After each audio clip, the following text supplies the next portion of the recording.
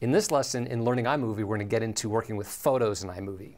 Yeah, photos are great because we have so many of them. In fact, in iMovie, you can make an entire movie out of photos. Absolutely. Works great. Let's see how to do it. You bet. iMovie makes it simple to add photos to your project and animate them. You can import photos, graphics, illustrations, or other still images into an event, just like video clips. But if you use iPhoto, there's an easier way. In the Libraries list, select iPhoto Library. Here you have direct access to your entire photo collection. By default, the browser displays iPhoto events, but you can use this pop-up to select other collections of your photos. Let's leave it on Events. Here's an event containing photos I shot with my iPhone on our recent dive trip to St. Croix. To view the photos inside an event, double-click it. Let's add a few photos to the end of our project by skimming over them and pressing the E key.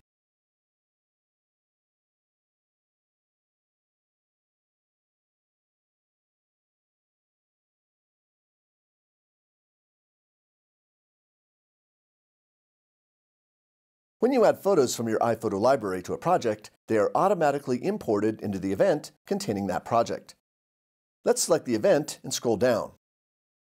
There they are, and they're already marked with the orange Use Media indicators, so we know that they're in the current project. Here's a photo I took using the panorama settings on the iPhone.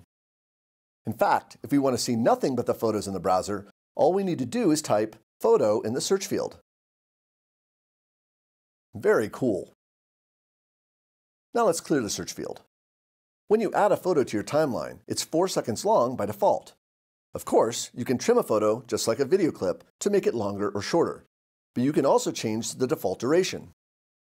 From the window menu, choose Movie Properties. Then in the viewer, click the Settings button.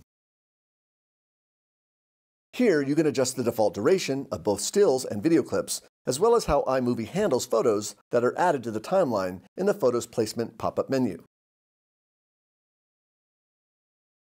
Clicking in the timeline closes the settings pane. Now if we play these photos in the timeline, we can see that iMovie has automatically animated them.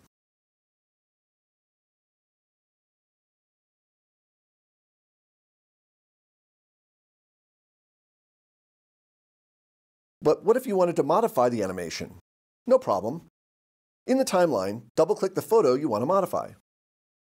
This action reveals the Adjustments bar. Click the crop icon. Here, you can choose whether iMovie will fit your video completely in the frame, crop it to fill the frame, or apply the Ken Burns effect.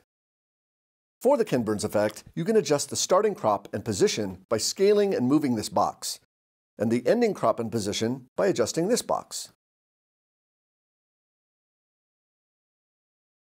To swap the starting and ending areas, click this Swap button.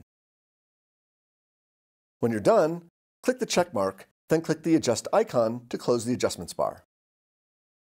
Now play the clip on the timeline. If you want the animation to last longer, simply trim the clip.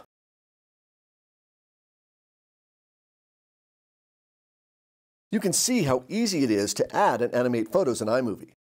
In the next lesson, we'll dive into working with audio sources.